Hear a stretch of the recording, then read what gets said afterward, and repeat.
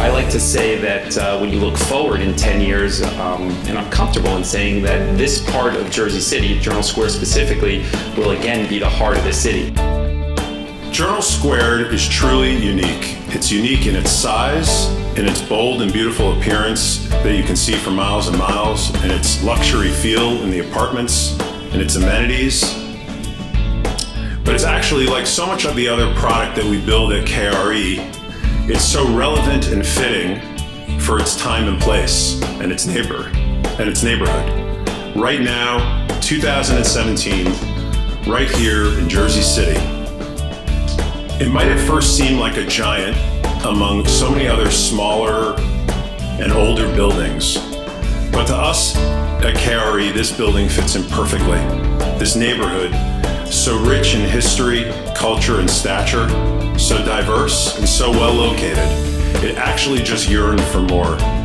There are a lot of people that I need to thank through the planning process here, and I would really like to start with Mayor Stephen Fulop. So, Mayor, I remember roughly 4 years ago when you were elected mayor, one of the first conversations we had was regarding your vision for Journal Square. And it was a neutral vision that KRE and your administration had. And you also had the confidence in us that we could actually accomplish this. We had lots of conversations, and I had lots of conversations with your deputy mayor, Marcos. I think Marcos is here. And working with your administration, you really stood behind us. You had the confidence in us, and you made this happen. So we really do need to thank you and your administration for making this possible today. It really was a complicated project that at many times people thought would never be realized. You know, if you look back at Jersey City, I could say comfortably probably for the last 20 years, people have said that investment in Journal Square is just around the corner. And today that really is realized. This job, we put thousands of people to work. This is dangerous work. This is not easy.